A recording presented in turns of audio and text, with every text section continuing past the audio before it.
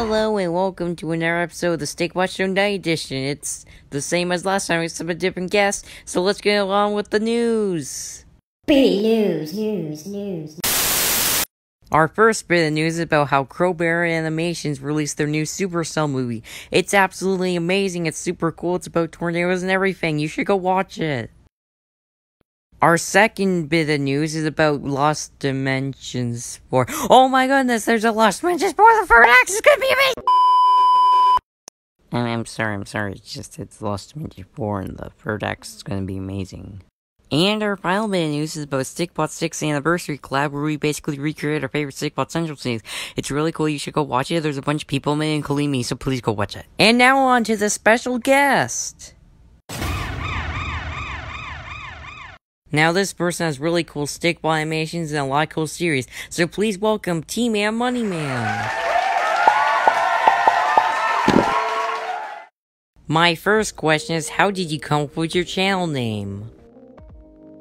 So how I got my channel name is that a few years back in grade 2, I made a song about money, and then all my friends started calling me Tman Moneyman, and then I decided that was a great name for my channel when I first started. My next question is, how do you think you stand out among other Stiktubers? How I think I stand out is that, well, first of all, my mascot is in a bunch of videos, unlike a bunch of other channels. On your channel, you have two series, the Escape series and the Apocalypse series. How did you come up with these ideas? The inspiration for the Apocalypse, it was from Walrus's Outbreak series. I mean, that is really good. You should check that out. And for the Escape, well, it was, the Escape was inspired by many videos. My next question is, how do you think your channel grows so fast? Because at one point you gained 75 subscribers a month.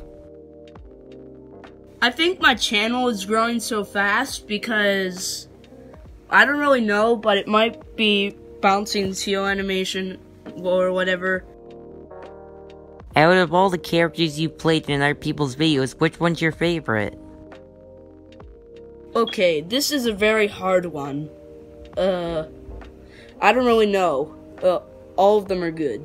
Currently, right now, you do mainly Stikbot videos. Do you have any plans to do any other type of videos?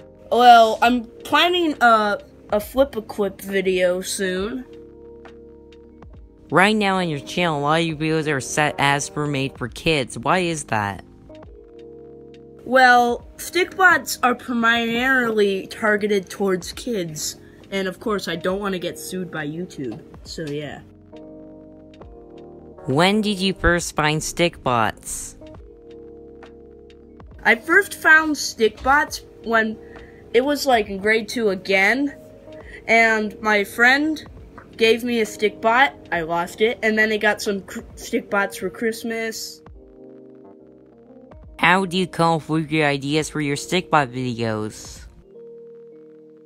How I come up with video ideas is that a bunch of people already mentioned this, but you look for an object and then say, what can a Stikbot do with that? Or, that would make a great video.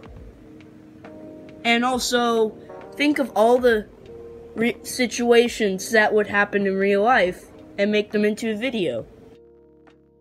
Well, those are the questions. Thank you for coming on, Tman Moneyman, and good night, everybody. Bye.